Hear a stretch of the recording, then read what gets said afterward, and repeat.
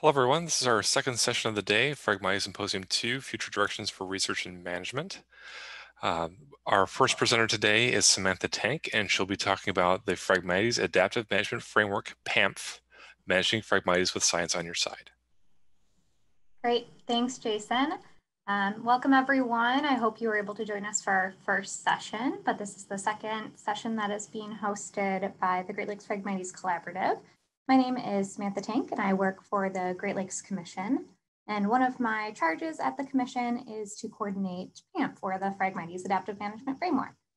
So before I get started, I do want to acknowledge my co-authors, so Patrick Caniff and Erica Jensen at the Great Lakes Commission with me, Christine Dunlin at University of Georgia, and then Clint Moore and Kirk Kowalski, who you will hear from in just a little bit at USGS.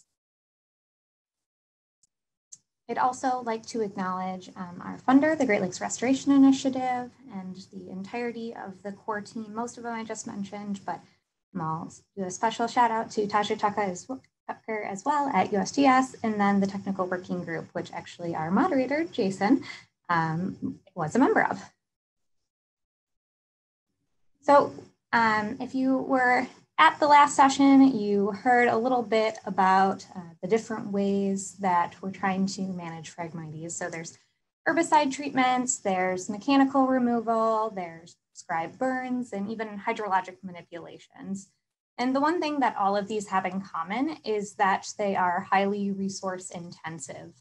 And another thing that they tend to have in common, unfortunately, is there's variable effectiveness given site-specific conditions of Phragmites stands or the implementation techniques. And so how managers are choosing to apply different management actions. And so something like a glyphosate treatment that works really well in Michigan might not work so well if you go over to Minnesota. And we're not exactly sure why that is. So there's a lot of uncertainty that exists surrounding Phragmites management. But even when we do have these really great techniques that we want to get out there and we want to share, or we're having a lot of success, we don't have a mechanism currently in place that really allows us to easily share this information. And then even among experts who have decades of Phragmites management and research under their belts, they still don't necessarily agree with each other on what's going to be the most effective management technique under certain conditions. So we had to ask ourselves at the collaborative, what can we do better? So it seemed clear that we needed some sort of system scale approach. There's a lot of isolated management efforts that are happening. It might be, one stand of Phragmites, or it might be county level, or it might even be state level, but is that really enough? Can we do something more than that?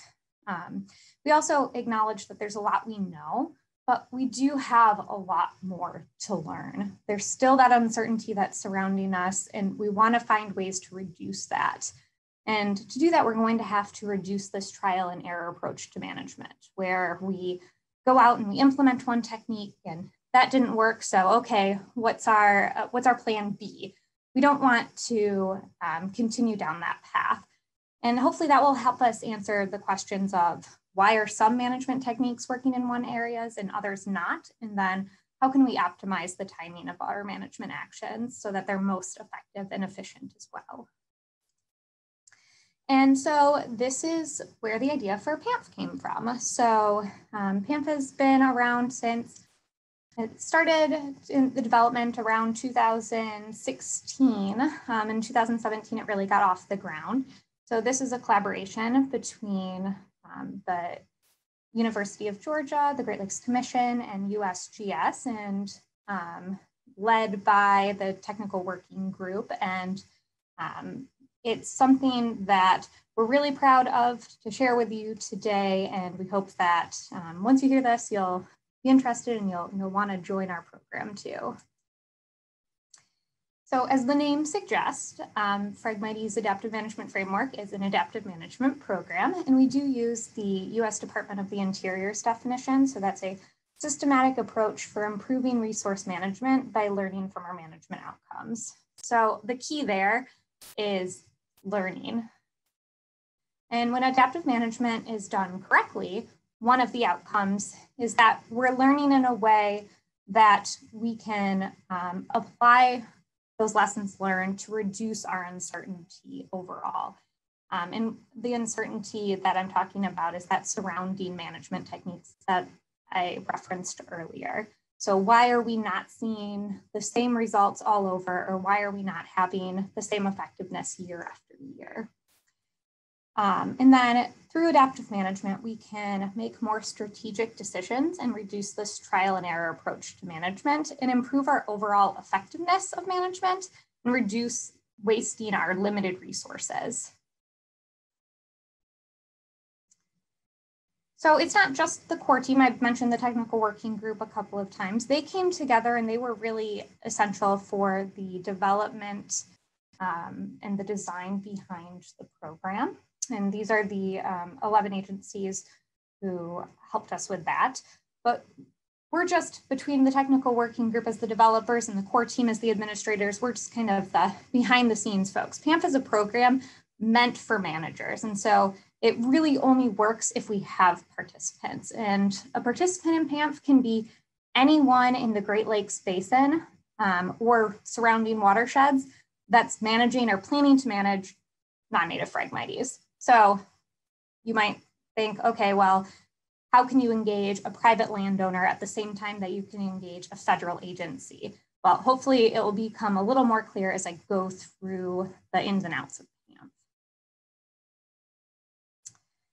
So in addition to adaptive management, PAMF uses collective learning to reduce this trial and error approach to management. And so what happens is we're asking participants around the basin to collect data in a systematic way and then send it to us. And then we have a way to analyze that data and learn from it. And in return, participants get site-specific guidance. So each of the different stands of Phragmites that they enroll are going to get unique guidance specific for them that is based on our regional learning and is going to be our prediction of what's going to be the most effective and efficient for their site. So there's some programs out there that use adaptive management, and there's some programs out there that use participatory science, but PAMF is this really unique and kind of perfect combination of the two. And that's one thing that I think has been making it so successful. So to give you an idea of what adaptive management looks like kind of in practice by our participants, what they do is they enroll a site of Phragmites that they're intending to manage, and then we give them a set of monitoring procedures. And so they go out, monitor, collect that data, send it to us, and we have a very uniquely designed model that's able to analyze that data, and as its output, it provides guidance for each site that's enrolled.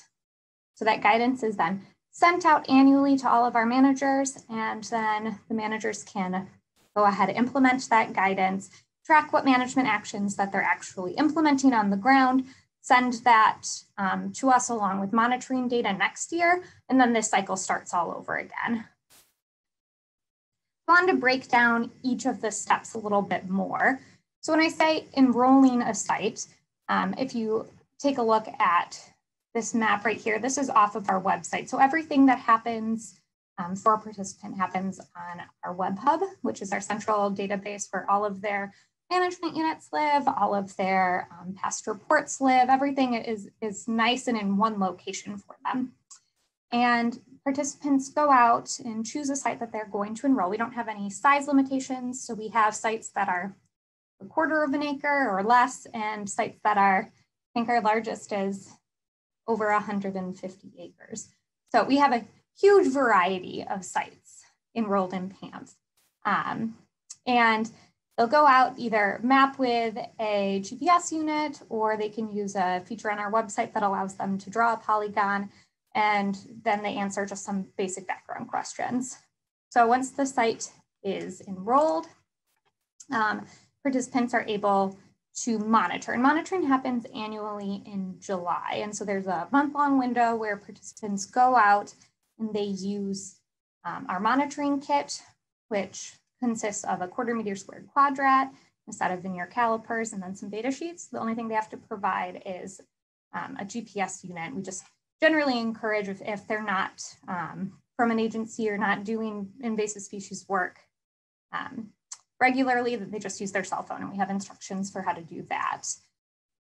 So we have lots of training resources because, like I said, this is a program where a private landowner can engage with us, or a federal agency, or we have a lot of state agencies actually who engage with us. And so their experience level is going to be completely different. So the training resources are meant to give them an overview and help them understand why we're monitoring and what techniques they need to implement. And the monitoring itself is designed to be simple enough that anyone can do it without, a master's degree, but robust enough that our model is able to learn from the parameters that we're collecting data on. So when we're collecting monitoring data, what we're trying to do is get an idea of how invaded a site is. And so the model looks at two different measures. It looks at stem density, or the number of live stems per that quadrat area. Then it looks at percent establishment. So over the entirety of the management unit, what's the proportion of the management unit that is established with live Phragmites? And this gives us 6 different states of invasion, 1 being the lowest state of invasion, and then 6 being the highest state of invasion. And this is what the model uses along with some additional optimization to provide guidance. I did mention trainings. We have had to make some adjustments this year. So in the past, one really fun part of my job was I got to travel around the Great Lakes and give in-person trainings. And we hosted by a variety of different agencies and organizations. But this year we had to rethink a little bit, and we had to take what was historically a really engaging program, a lot of it in person, to being completely remote. So we moved all of our training resources online and are currently in the process of developing a training. I think we're going to use Moodle and use a more kind of complete training resource. But right now there's something that you can visit the website and you can work through these modules at your own pace. All of it only takes about 2 hours. It's really, there's not a lot of work to learn the ins and outs of PAMP. We were also able to, because we knew a lot of our managers weren't actually able to even get out into the field this year and monitor their sites, just because of time restrictions or COVID restrictions. And so we actually did offer some monitoring assistance. And you can see 2 sites here. Actually, if you saw Charlotte's presentation in the last session, you saw a lot more PAMP sites, but you can see the huge variety. This one's in a wetland area and this one's under an overpass. So the model is what I keep mentioning, and it's actually a series of code that Christine has developed, and from the University of Georgia. She's one of the co-authors. And what the model does is it takes predictions from previous years and it uses that as a prior. And it incorporates all of the management and monitoring reports that participants have submitted this current year. So how has a site changed based on the different management actions that were implemented? And it is able to update and have a new set of probabilities on, okay, what's going to be the most likely outcome if you apply X management technique. We also then apply some optimization to the model where we look at how much all of these actions are generally costing. And then we make sure that we're balancing both effectiveness and efficiency to provide our PAMP guidance. So guidance is kind of a tricky thing when you have such a broad program with so many different participants and different levels of experience. So our guidance looks like one optimal combination that they can implement and then a series of near optimal combinations. And what we tell them is go ahead and implement glyphosate during the translocating phase, and we have date ranges for those. maybe a pre-flood clear in the dormant and a flood in the growing. This is likely to give you the best results and be the most efficient. What we don't say is go out with a 2% glyphosate concentration using a backpack sprayer with these surfactants and make sure you use dye. We don't give them all of the specifics.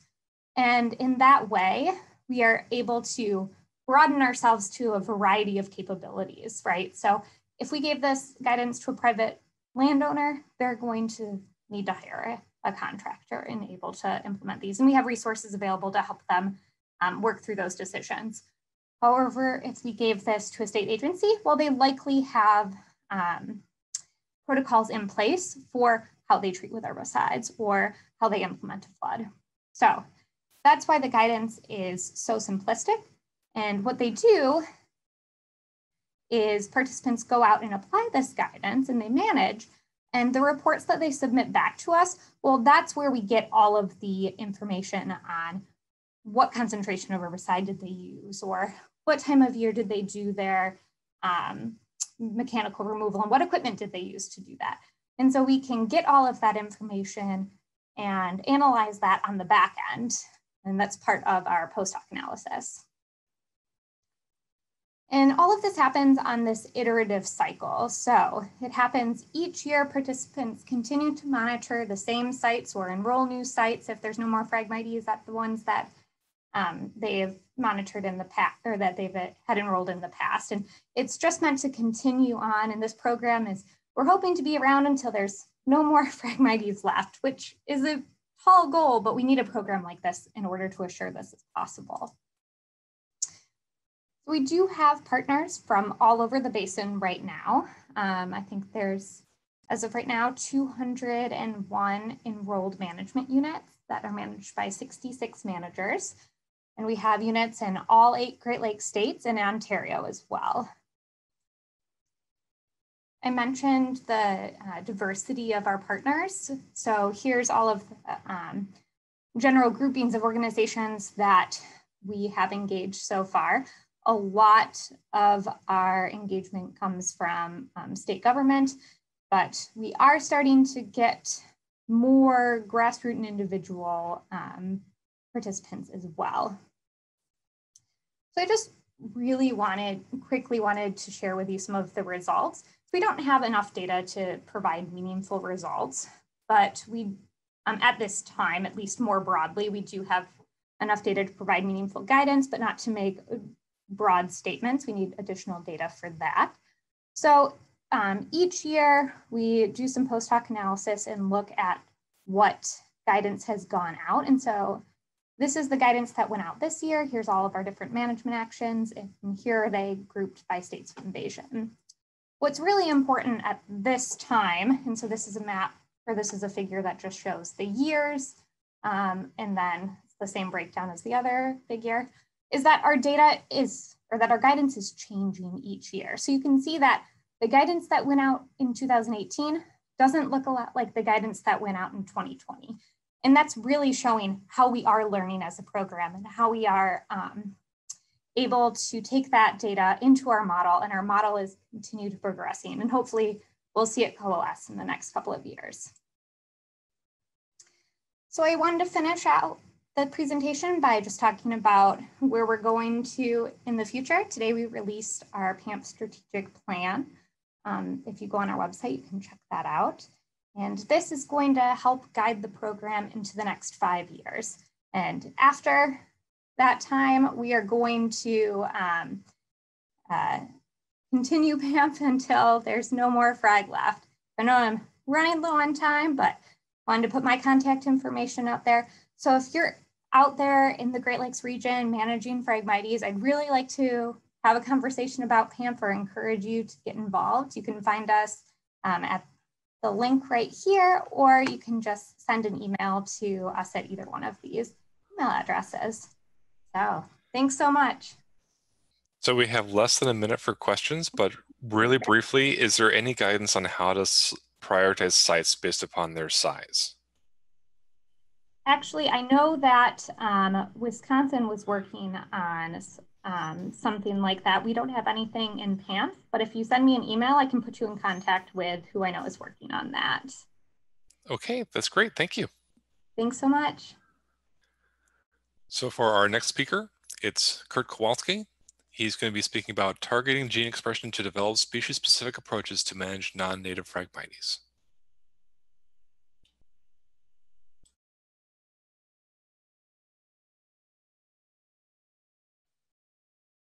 Oh, all right. Can you hear me?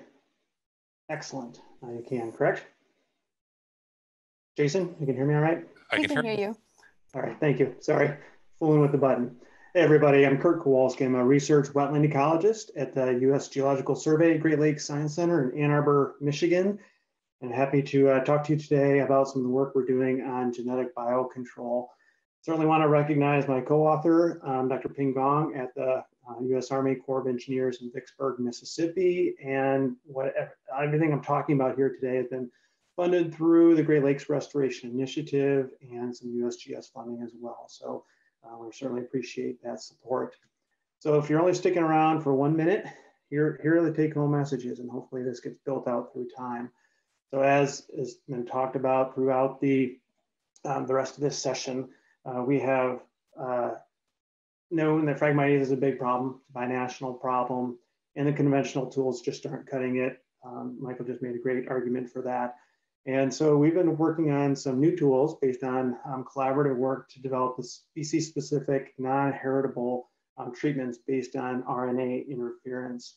And progress, our current focus right now is looking at cell penetration, trying to get the constructs into the cells, and working to optimize the inhibition of gene expression.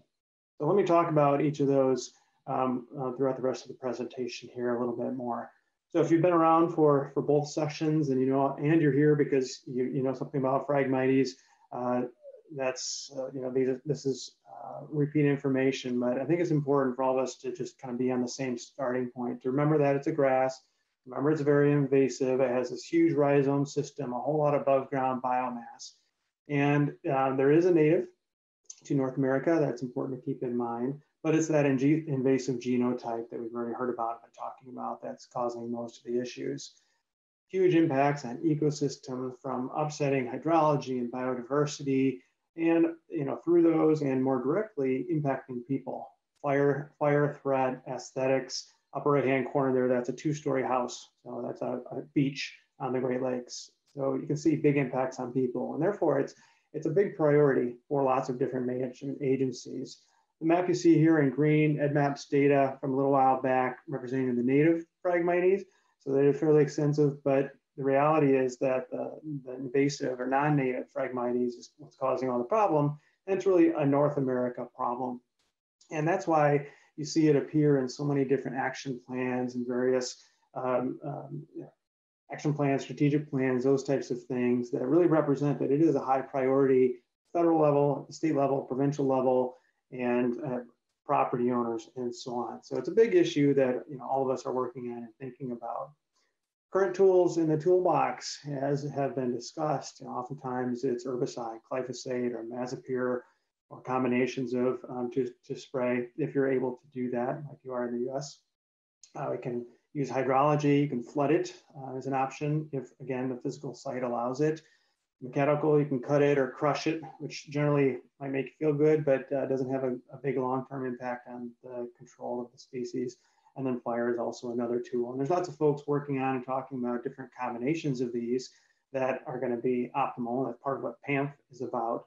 But all of these are very resource intensive and not species specific. So they're not just targeting Phragmites, impacts on a lot of the native species that might be trying to regrow there or growing along in with the Phragmites. Then there's those ongoing question of what comes after the treatment so that we can optimize treatments to maximize that outcome that you're looking for. So again, as Michael talked about, tools in the toolbox, that's the way I think about it as well. So we've been thinking about what new tools can we add to this mix of options for managers. And so the first thing, as we were thinking about new tools, started thinking about, all right, well, what makes Phragmites so dominant? Well, it's really tall, as we talked about, it's really dense stems, vigorous root and rhizome system. That's a rhizome that my colleague Mike Egliston is holding there in the upper right-hand corner. high seed output from those seed heads. And all of these traits have a genetic basis. So we're thinking, all right, well, can we switch them off and limit the expression of those traits that make it so competitive and outcompete the native plants? So that's how we came down this path, thinking about genetic biocontrol. And unlike what you heard about earlier, I wasn't able to attend, but I saw there was a session on Tuesday about genetic biocontrol. Most of those discussions looked like they were about DNA and focused on the organism's DNA and processes that we can use to target whether it be plants or other organisms. What I'm talking about today for genetic biocontrol is focused on RNA.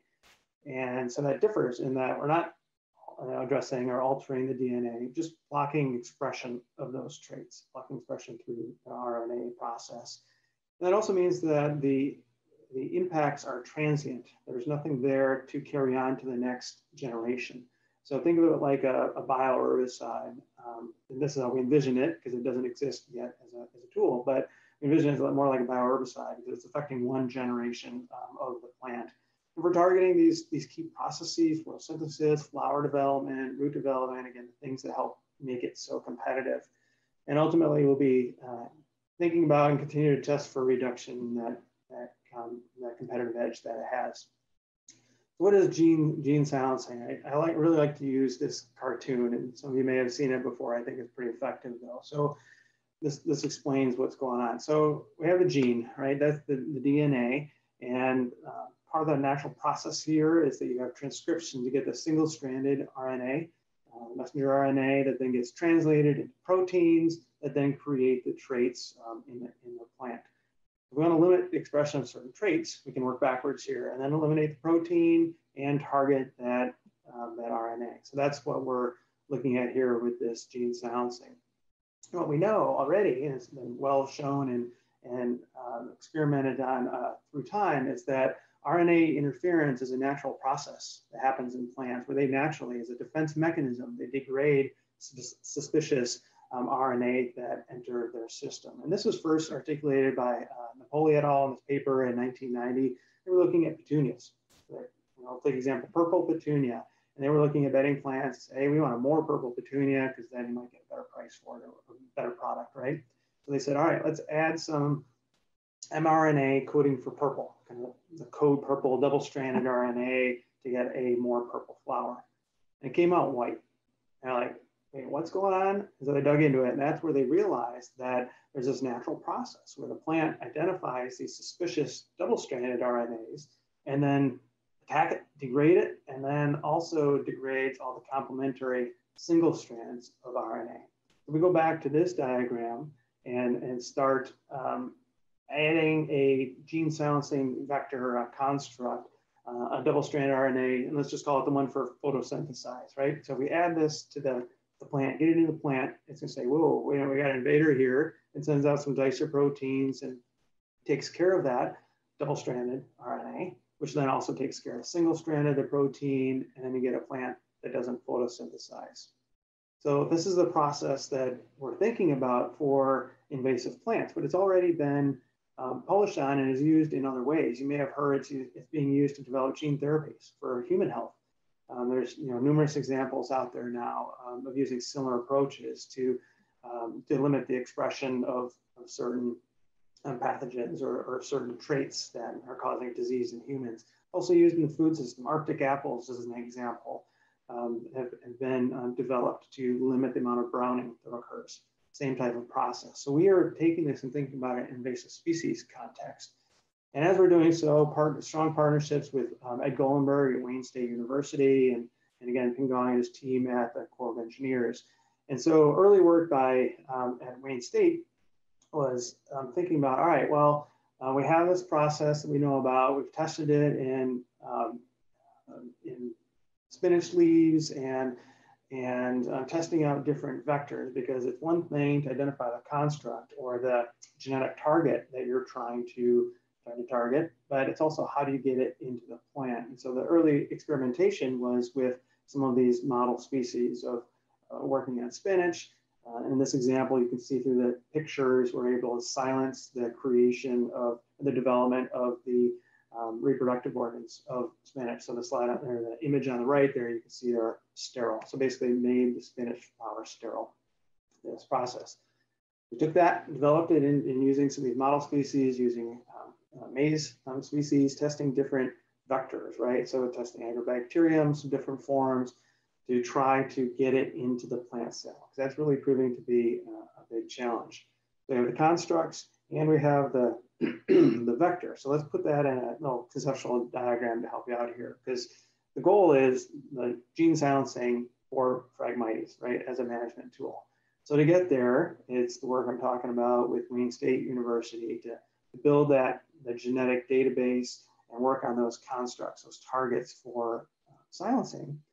But then we also need to continue to work on the vectors. And this is where the Corps of Engineers really started joining this project. And again, Peng Gong's team to identify new ways of getting these constructs into the plant cells. So looking at the vectors, screening those, putting those together, right? So getting the product and getting it in, and then we're scaling up to test effectiveness and feasibility in the field, and getting to that reality of having a tool in managers' hands. Well, let me talk a little bit more about the vector process side of things right now. So one of the things that that the Corps had been working on was these cell-penetrating peptides, and they were thought to be, again, continue to be potentially good vector for attacking Phragmites. Again, taking these vectors and putting payload on them and getting them into the plant. Had good success, tobacco and rockcress, some other plants. So we thought, okay, let's work on that within Phragmites since there's already a track record. We have tested several different CPP, the cell-penetrating peptide candidates. You can see them listed there, and several different payloads. So first off, a fluorescent label, just to see physically, can you see, are these vectors getting into the plant cells where they need to be, that's where the RNA has to get to interfere with the process. And so we tested a couple different genetic codes and really exploring this first question of making sure we're getting the constructs into the payload. And so we did that by, I want to do that process quickly by using a cryostat, so using freezing leaf tissue, doing some cross-sectioning, and then looking at it under a fluorescence microscope. So I'm going to show you a couple slides to show you what that looked like and some of the results we're getting. So the image you see there, some of the plant parts labeled in the bright field. So that's just white light on that cross-section of, these are Phragmites cells. And then, of course, the microscope lets you amplify. So that's what you see there. You can start to see where within the plant cells and within the vascular bundles and within the leaf and the vectors are getting the payload. So here we have another bright field. So that's again just white light, but by using fluorescent field and that fluorescent label that I talked about, we're able to see then see things in a little bit different way. And so the next several images, we have, unfortunately, they're green and red. Hopefully you're able to see these, but this is how they come out. So the background signal is in red. So that's just the normal cells, but the payload is in green. So we start to zoom in on that a bit at 40x and then 60x. You can start to see that those green dots, which represent the fluorescent construct on CPP vector, are being delivered into the vascular bundles and getting into the plant cells. Good, that's good stuff. So we're happy, very happy with seeing that. And if this works for you, this is actually a 3D animation, several images that are just strung together, but what you should see is that cross-section getting rotated. What it does in this image, the payload is red rather than green, but you see those dots.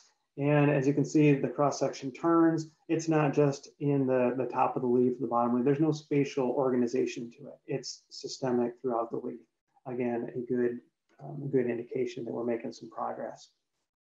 So we're doing that, continuing to do that as we work through this project flow. So again, we're preparing these constructs and payloads, putting them together, treating Phragmites, visualizing the internalization or uptake of the treatments, measuring the gene expression. So we saw it in the cells, but then does that actually have an impact on the plant? Are we seeing a physiological response by the plant? Going back to optimize the CPP and the double-stranded RNA, and repeating that until we get to some solid, repeatable construct combinations that have the optimal effect. I'm going to kind of finish things up here a little bit with this discussion about this is our roadmap. So you saw where we're at right now with developing the constructs and the complexes. We're continuing to do that. We're very actively working on it up through the spring. And of course, the pandemic hit, difficult to be in the lab for a while. So we're getting back at things. But this image gives you an idea of where we are in the big process to go from an idea to actually having something that you can buy or apply or use within the field. We're generally in the left two columns here. So if you see the genetic code and the vectors are the two things I talked about the most here on the left-hand side of the slide.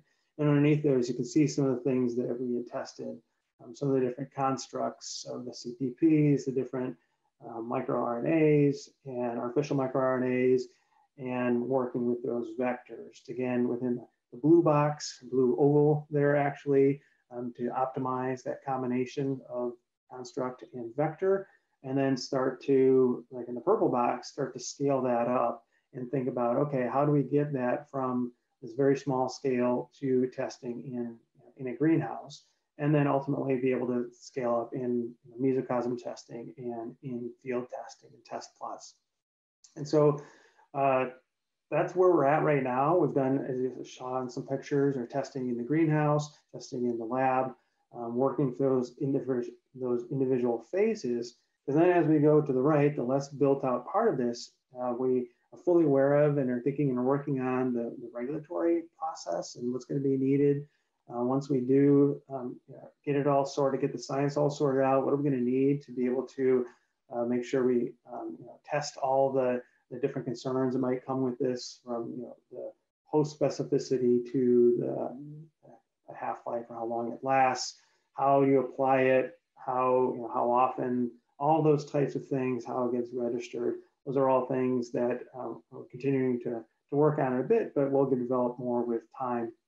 And then kind of that final column is the scaling up part of making it viable to produce at a larger scale and manufacturing it and thinking about cost and all those types of things. So this is the progress that we're working on now, pulling in partners and developing different relationships as we go through here, working towards that end goal of trying to add another tool that is hopefully species specific, it's transient, and offers some different opportunities for application in certain situations, maybe where there's a lot of other more desirable plants and there's just a few plants we're targeting.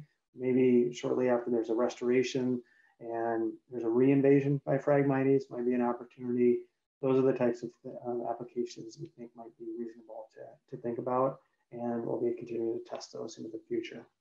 So with that, again, I'll leave you with our email addresses here. I think there might be just a short bit of time for questions. Please reach out if you have thoughts or ideas outside of this presentation.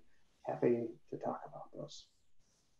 Thank you. You've got 2.5 minutes for questions, and we haven't had any from the audience.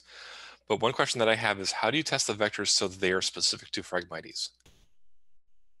So that would be the host specificity, essentially, right? So that's how I'm interpreting your question. And that would be, once we get it refined and we get it optimized with Phragmites, I would envision a process where we go through, and similar to the biocontrol, where you introduce it and test it by applying it to other plants and seeing if there's not only the ability to get it into another plant, but if the genetic code is different, it's not going to line up with another species and thus be, have zero effect.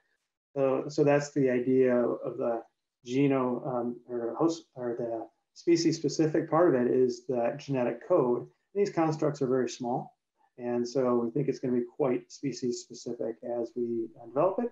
But they're great questions that we have to test to make sure that when you're applying it, that it's having the desired effect and doesn't have any off-species effects.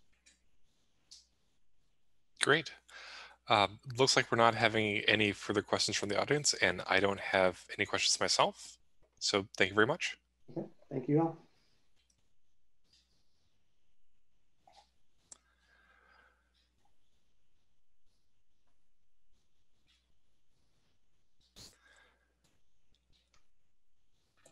So we've got about a minute between presentations, but our next one that will be up will be by Wesley Bickford. So Wes, if you get yourself ready.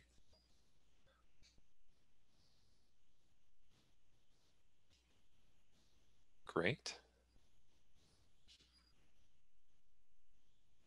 All right, our fourth speaker of the day is Wesley Bickford, and he's going to be talking about microbial intervention for Phragmites management, progress and possibilities.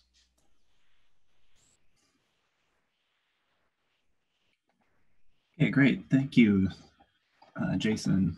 And thanks everybody for sticking around today. This has been a really good session. I attended the morning session and this one as well. And there's lots of good stuff. I really enjoy these Phragmites Symposium because I learned so much, even though this is the plant that I focus on all the time. I'm always constantly learning new things from the rest of the field. So it's really great to be a part of this. I'm going to spend some time talking today about another line of research that we have going on at the USGS Great Lakes Science Center, looking at innovative control technologies. And this line of research focuses on the microbial aspect of plants and plant invasion, and trying to understand, the role there and how we can control them better. I'd like to recognize my co-authors, Kurt Kowalski, who you just heard from, and then also Jim White from Rutgers University and Keith Clay from Tulane University, and also recognize that the funding came from the Great Lakes Restoration Initiative.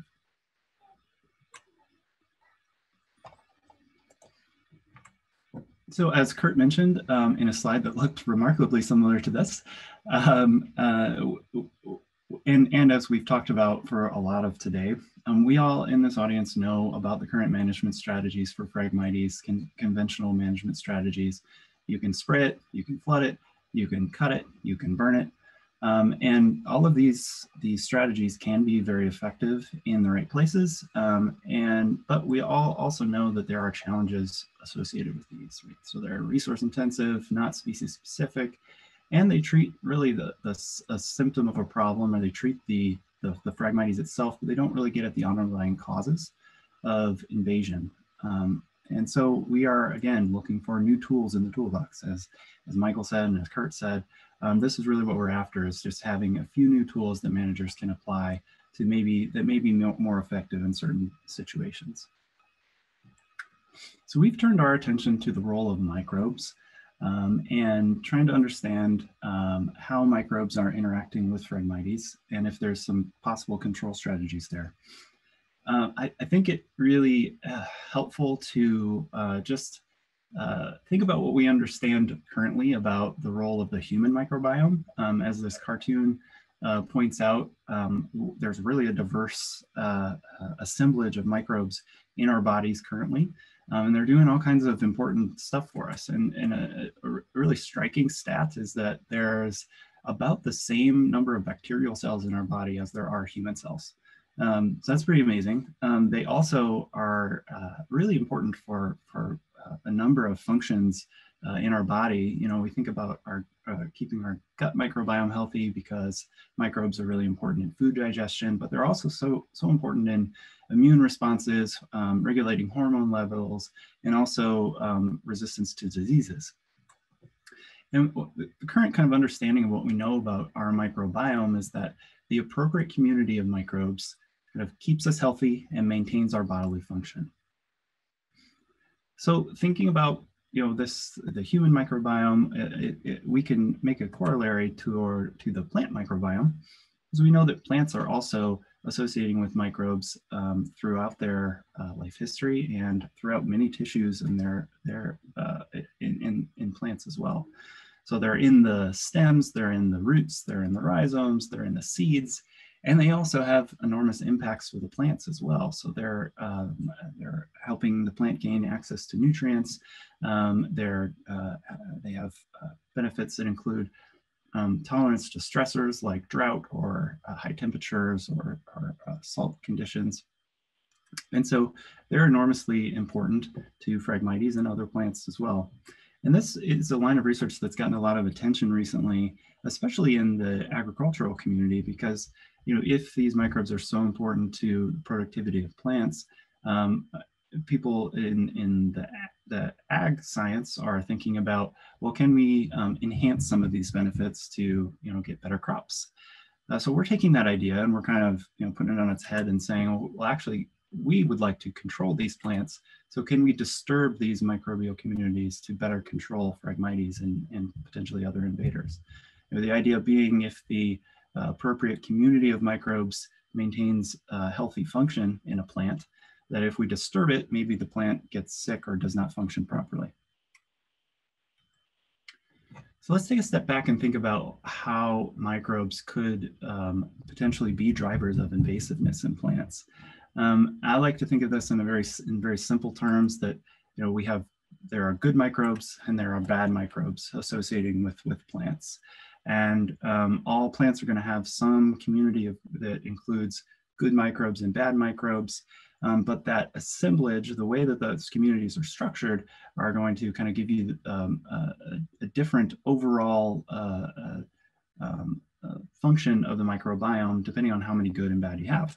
So if you think about an invasive plant and a native plant community of microbes, you may have potentially more of the good microbes than the bad in the invasive plant, and potentially more of the bad microbes than good on the native plant.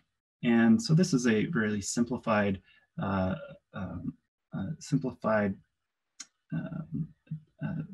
concept here that would make this invasive plant, have a benefit from its microbial community, where the native plant has a detrimental microbial community. And but it's an important way to think about this, because if we're thinking about developing controls for invasive plants surrounding them, the microbiome, we can be looking at this in two different ways. So the potential microbe-based controls can be either to disrupt the good microbes in invasive plants or enhance the bad microbes. So we have kind of two avenues to work with. So we know that plants are surrounded by microbes in their leaves, stems, roots, rhizomes, in the soils. And so the questions that we started developing when we first started out thinking about this several years ago were, okay, what do we know about the good microbes in the system? Who are they? What are their benefits? What's the magnitude of the benefit? Like, how much do they matter? And then can they be targeted for control? And then also, what are off-target effects? How are other plants going to be impacted if we start controlling microbes? And similar questions for the bad microbes. Who are they? What are their impacts? And what's the magnitude? Like, how much does a pathogen impact a plant? And then can they be targeted or enhanced potentially? So this was these were a big bunch of questions that was kind of like too much for one group of researchers like at the USGS to tackle ourselves. So we created this multi-institution research collaborative to address this question collectively. So we wanted to identify microbiome research gaps. So what do we know about Phragmites and its microbiome? And then also point towards novel microbe-based management strategies. And in the beginning, we had around 10 researchers, mostly microbial ecologists, that were focusing on these ideas. And we set up a kind of pathway to get to control, where we're thinking about these questions in this way. So we're saying, what do we know about Phragmites and symbiosis currently? What gaps exist in our understanding? And focusing on those gaps, we can start to create a science agenda and say, okay, well, let's systematically tackle each of these science gaps, these knowledge gaps, to get a fuller understanding of the ways that the microbiome is impacting Phragmites. And then so we can kind of craft individual research projects that address those gaps and move forward towards this goal of this microbe-based Phragmites control that we're working towards. So you see the star next to the science agenda because this is something that we were able to put together. We had a really nice product come out of this, a paper in Frontiers of Microbiology, with all of the co-authors on that paper being part of this Phragmites symbiosis collaborative. and developing this paper that's been heavily cited, but also is kind of our guide now to develop new research into the Phragmites microbiome. So in the paper, we put together this, science agenda, and the brief version of this is just that, well, if we start with our goal, which is microbe-based Phragmites management approaches, and we then go back to the very beginning of what we need to know, we start with identifying the microbes that are influential to Phragmites, who's there in various compartments of the plant, and different types of microbes that may be present. Then determine the roles that are played by those microbial assemblages. So what's the overall role of the soil microbiome in certain locations? Or what do fungal endophytes generally do in leaves? And then we can target those relationships for either control or enhancement, whether they're good or they're bad microbes for the plants. And then, of course, we need to test the effectiveness and feasibility of the methods of control in the field. So how do we scale it up? Also involved in that is thinking about regulatory considerations moving forward. So along the science agenda, each of these steps had these kind of targeted research projects that were associated with each of them that kind of helped feed into the next step in the process. And this is how it was designed. And this is actually we are still following this kind of path towards this goal of microbe-based Phragmites approaches. So this collaborative has been active for about 7 years now, and we've been working on these microbiome research gaps.